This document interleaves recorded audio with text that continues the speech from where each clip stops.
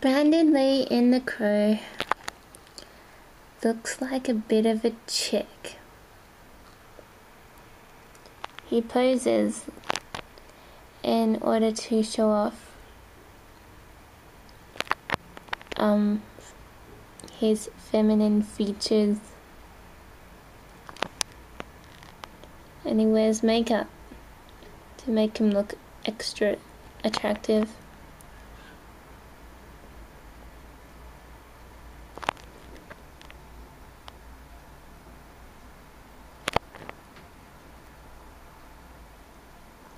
And people say it's because he was a chick, that's why he was able to get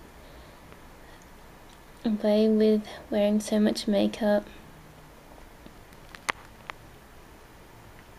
People say he was body doubled between two chicks.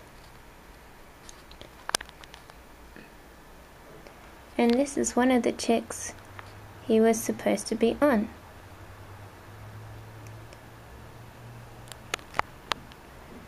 And Name the Snowbody, he was able to do a lizard face and wear a heap of makeup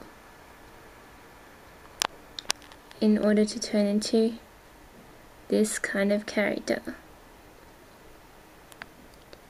Ingenious.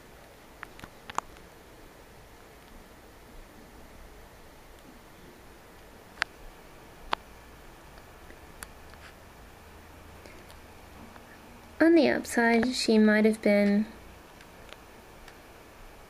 a long-forgotten President Nixon's daughter, which is how she was able to do expert martial arts in this film because of military background.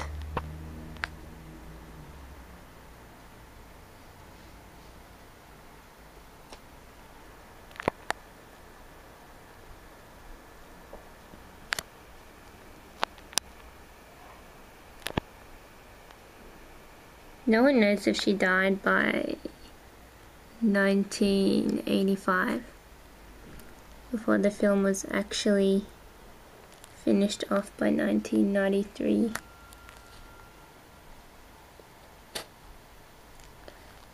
Some say she did die.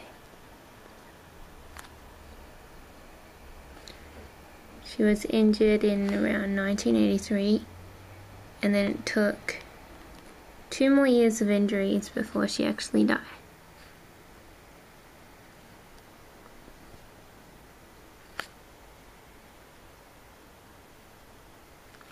Of course, others say she didn't die, she just quit by 1983 and let the filmmakers do whatever they want to the rest of the movie, which was finished by 1993